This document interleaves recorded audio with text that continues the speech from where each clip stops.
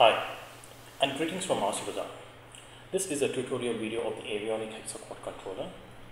What we have in front of us is a Hiller quad, which comes with motors and ESCs. We also have a 7-channel transmitter, plus we also have a 7-channel receiver with us, which we are going to use it for the setup, and also a 11.11 volt 2200 mAh 25C LiPo, and of course the Avionic hexa quad controller itself. Now, let us start with unpacking this unit. Now, if you see very carefully, let me start unpacking it first. Now, in this package, you'll find 3 units. One is the controller itself, plus over and above, you'll find 2 different types of wires. Now, one of the wire connectors are 3 single leads, which I'll come back to you later. Yeah, you can see it's in orange, red and brown, and plus another servo connector which goes to the throttle, which will come back to you in detail in some time. Now let us keep this aside and see what this Avionic hexa quad is all about. But the first looks of it, this unit seems to be quite small, compact, and this unit seems to have some 2 dials, switches, and some markings which is for AER, throttle, S-bus, ESC 1, 2, 3, 4, 5 and 6. That means it's connected to a quad and also to a hexa. And of course you've got a small slot for the satellite receiver for JR and the spectrum type of receivers. Alright, pretty neat for the looks of it. Let us go ahead and examine this unit a little bit more closely. You've got 4 switches there. It's 1, 2, 3 and 4. The first 2 correspond, as per the manual, as the flight modes, and the 3 and 4 is for the receiver type. I have set my quad here for an X4 type of flight. So as per the manual, I have to have the first switches on and the second switches off. And I'm using a RCB7X receiver, and the standard type of using this is both of them 3 or 4 are on. Again, let me see, on, off, the first 2 are on and off.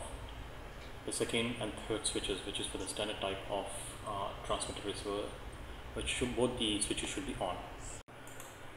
Just for the convenience of explanation, I have taken one of the images from the manual and I've placed it on the video. Let me start from the top left hand side. On the top left hand side, you can see 3 markings, which is AER. A stands for aileron, E for elevator, and R for radar. THR stands for throttle. S-bus typically is FTAVA S-bus receiver if you're operating one of them. And ESC 1, 2, 3, 4, 5 and 6. These are literally the type of ESCs or number of ESCs used on a hexa or on a quad. Quad typically takes in 4 numbers of ESC, and a hexa, as the name says, is 6 numbers of ESC. Now, coming to the right hand side, you will see there's a small button here which is called as the receiver calibration. We'll come and touch base on this in some time later. Just below the RX calibration button, you will see a small dial. This is the flight gain.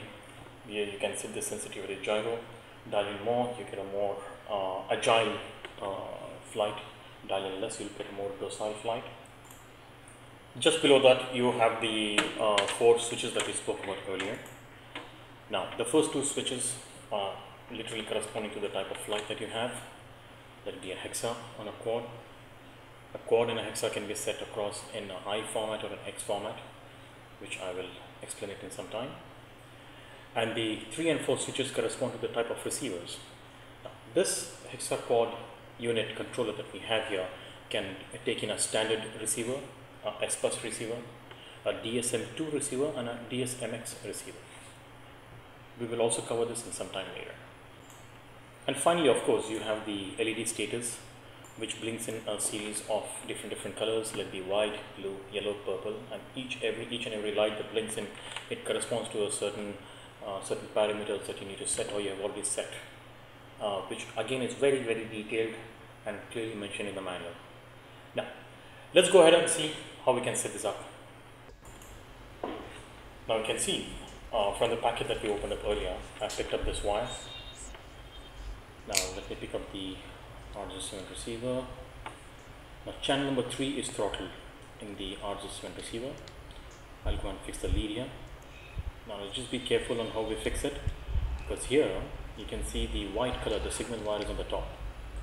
Yeah, it's clearly marked here. Signal is on the top, red is the power, and the minus, which is the black one, is the ground. We are going to fix this on the throttle side, THR of the Avionic hexa coil. Now just note the orientation that we fix this in.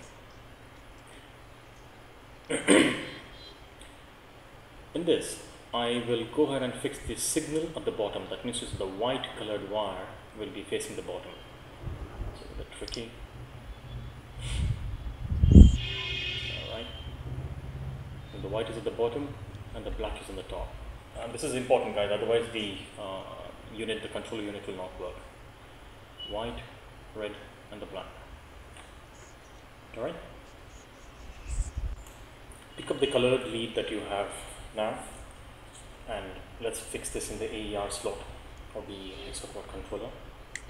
I am going to fix my comfort level basically with this, that I'm going to fix the orange as the aileron, the red as the elevator, and the R as the rudder.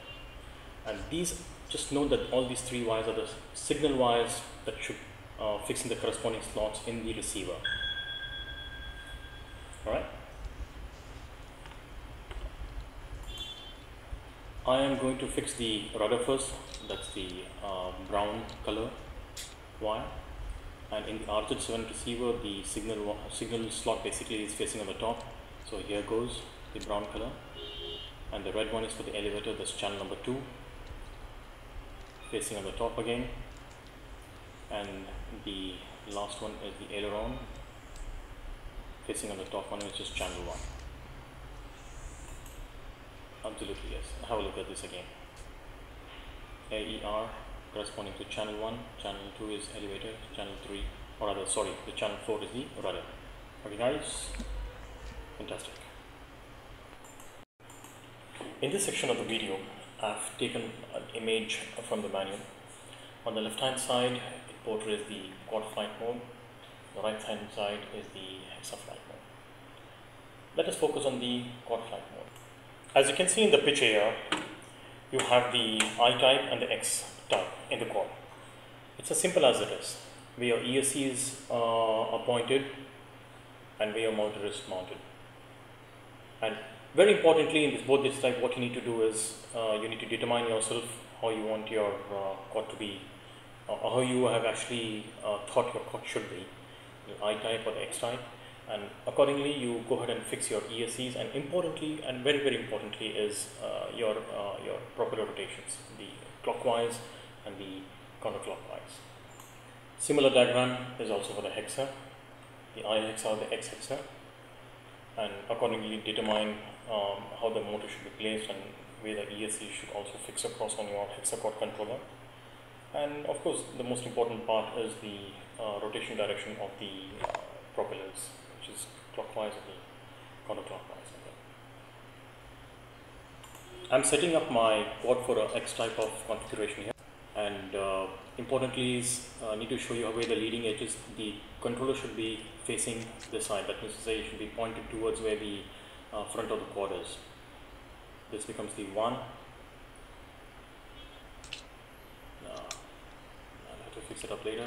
Alright, let's take the ESC number 1 and fix it to the quad controller ESC number 1 with the signal wire facing down.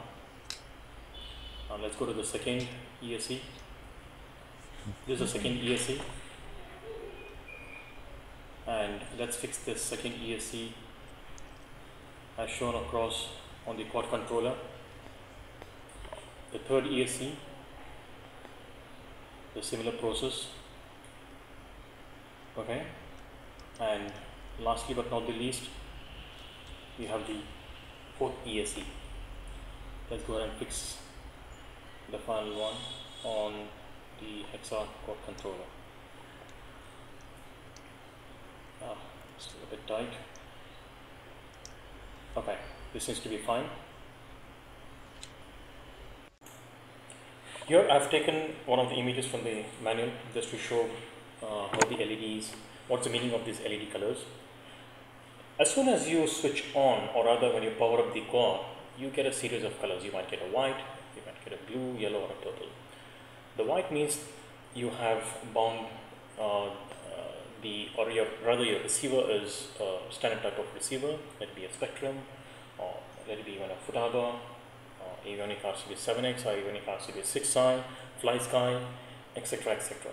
If you get a blue, that means to say your receiver is a S plus. Yellow and purple is for DSM2 and DSMX respectively.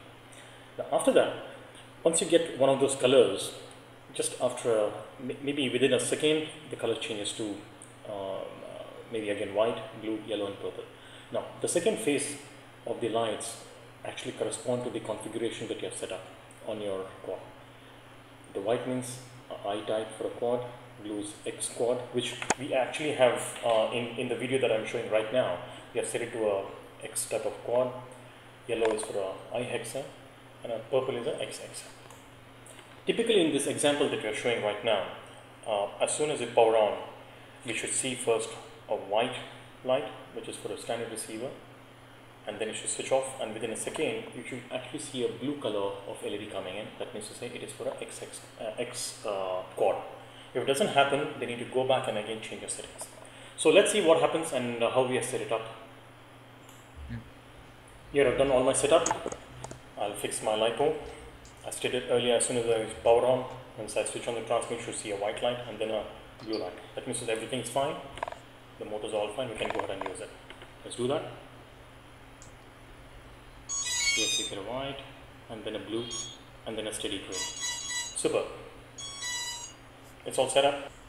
Now I'll go ahead and try running up the motor now. Yeah. Now let me switch it off. That's it guys. Thank you so much for watching the video.